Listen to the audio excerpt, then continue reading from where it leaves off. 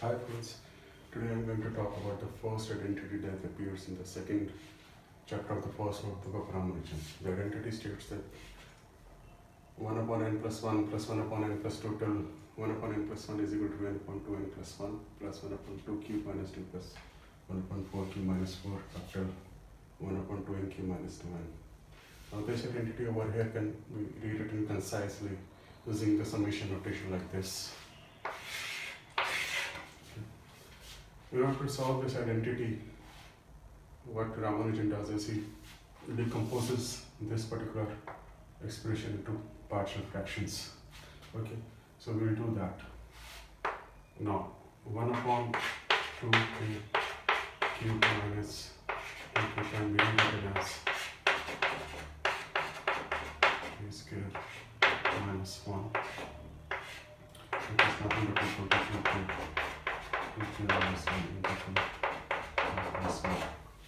Now decomposing this into partial fractions.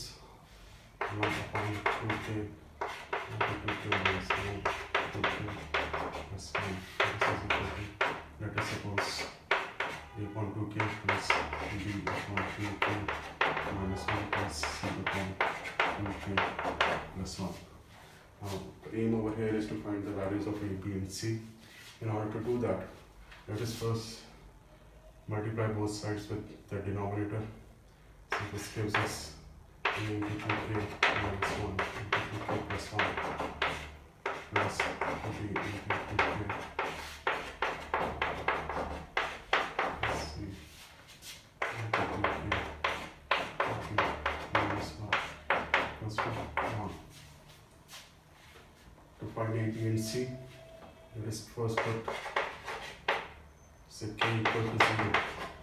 This would give us a into minus 1 into 1 plus 0 equals to 1, which implies a is equal to minus 1. Now similarly for finding b, let us assume k is equal to half. So this will be 0 plus b into 1 into 2 plus 0 is equal to 1, which implies 2b is equal to 1, which implies b is equal to half. Similarly for c, let us assume k is equal to minus half. So this will give us 0 plus c into minus 1 into, if I put minus 1 for k in this expression, I get minus 2 is equal to 1, which implies c is again equal to half. Right? So now I have now the values of a, b and c, and substituting for a, b and c in this particular expression, this gives us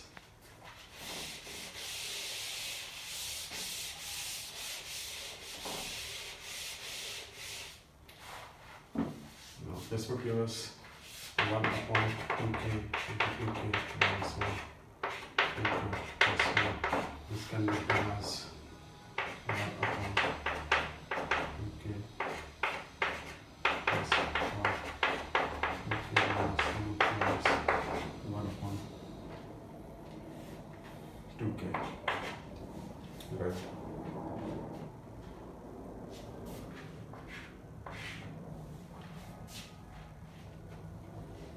So now we have broken down this particular expression into its partial fractions. Now substituting these partial fractions into this expression, we'll get the right hand side as equal to, so it becomes n upon 2n plus 1 plus 1 upon 2 1 upon 2 plus 1 upon 1 plus 1 upon 7 1 upon 2n plus 1 plus 1 upon 1 plus 1 upon 3 plus 1 upon 5 plus 1 upon 7 1 upon 2n minus 1 minus 1 upon 2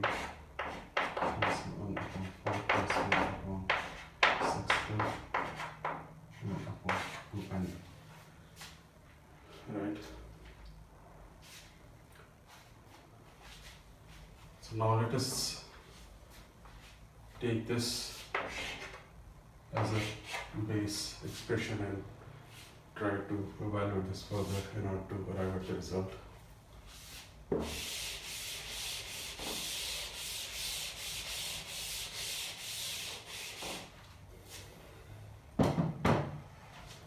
I'll just reshuffle these. 1 upon 2, 1 plus 1 upon 3 plus 1 upon 2 minus 1, right, plus 1 upon 3 plus 1 upon 2n plus 1. Now I'll add half and subtract half to this expression. I'll tell you why. Plus n upon 2 plus 1 minus 1 upon 2 plus 1 upon 4 plus 6, so on, 1 upon 2n. Right. Now I'll pair up this particular half with this particular expression over here. I'll just clear them out. And I'll take 1 upon 2n plus 1 outside the bracket.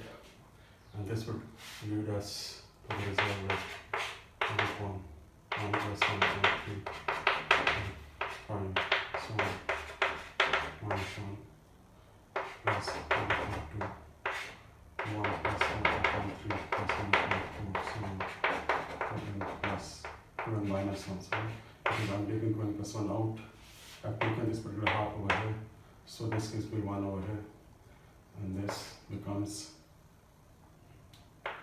plus n upon 2n plus 1 plus 1 upon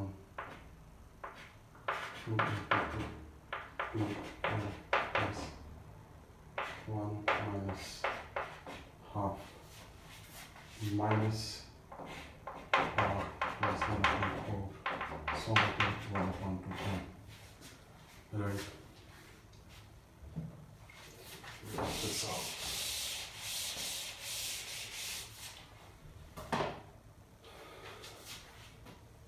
So if you look at it, we can add these two. Okay, this will give us the series 1 upon 3 plus 1 upon 5, so on to 2n minus 1. Plus this expression evaluates to 0. And plus 1 minus 2n minus 1 upon 2 into 2n plus 1 minus half plus 1 upon 4 plus 1 upon 6, so on to 2n. So this particular expression over here is 0. Right? This and this cancels, this and this cancels. So finally I get 1 plus 1 upon 3 plus 1 upon 5, so on to 1 upon 2 minus 1 minus half plus 1 fourth plus 1 sixth, so on to 1 upon 2n. What I'll do is I'll add and subtract this series to the expression. So adding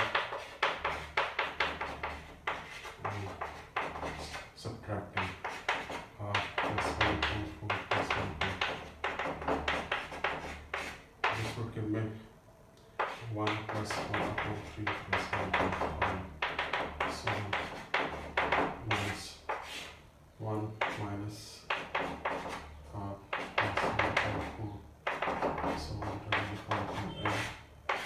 I'll add 2n and simultaneously subtract, so on to 1 upon 2. Now adding these two, this would give me 1 plus half plus 1 upon 3 plus 1 upon 4 plus 1 upon 5, so 1 upon 2n minus 1 plus 1 upon 2n minus